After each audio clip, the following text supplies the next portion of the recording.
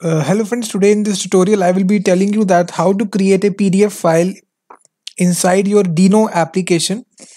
So as you know that Deno is a new runtime environment for TypeScript and JavaScript. So it is similar to Node.js. So if you type Deno on Google, so you will be landing on this page here. It's a secure runtime environment for JavaScript and TypeScript. And for the full source code, you can refer to my blog here, which is given in the video description. Here I have given step-by-step instruction on how to create a PDF file using Deno. And for this we will be using a specific library which is called as PDF-LIB.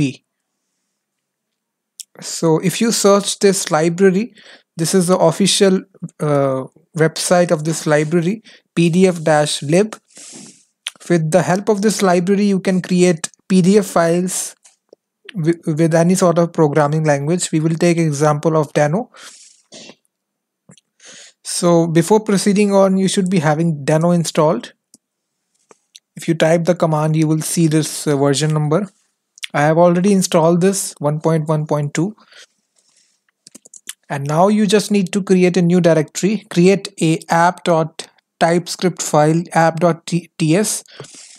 And now you just need to copy paste this code. Just go to my blog and copy paste it, and I will write the code step by step. So the first step, you need to import this library, which is import PDF document from this address. And then we need to create a new PDF document. So basically we will use this method PDF document.create. So basically this will create a new instance of PDF document. Now we will add a new page inside our PDF document with the help of .add page method. So this will store this page number. And now we will write something inside our PDF document, which is creating PDFs in Deno is awesome. And the second argument is takes is the X and the Y coordinate. We will provide X to 100, Y to 700. And then we need to save this document inside our local disk. Now we can use the save method, which this library provides here. After that, we will write the file, which will be create.pdf. So it will create this file. And lastly, we can console log that PDF file written to create.pdf. That's it. So this is a script you need to write. And now we can simply execute the script. Just go to the command line. And if you just run the script without passing any sort of flag, Deno run.app.typescript, so it will show you a error that uncaught permission denied. So it is showing us that no permission was granted. So we need to explicitly grant permission. We need to run this command with this flag here. It is showing this, you can see --allow -write. So we need to pass this flag inside our run command, Deno run --allow -write. So basically this is a special flag which is available in Deno, which will allow Deno to write files inside your system. And then the file name, which is app.ts. So if you execute it, you will see this message, PDF file written to create.pdf. And now let me just change this name to create2.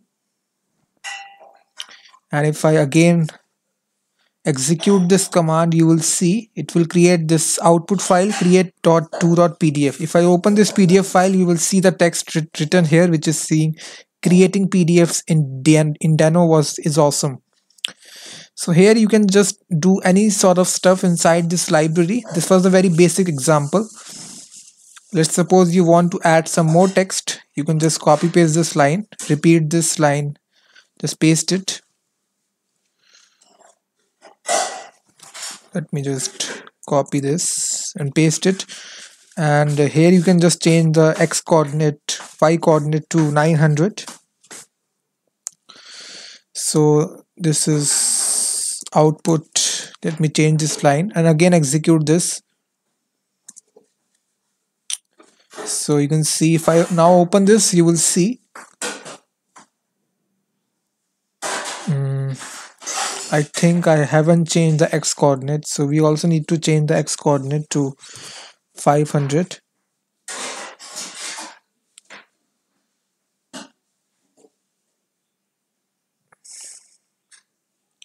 So if I once again execute this, so you can see that.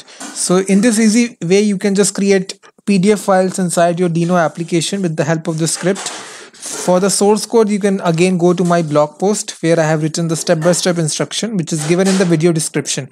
So just go to it, read the whole blog, and just copy paste this code here like this.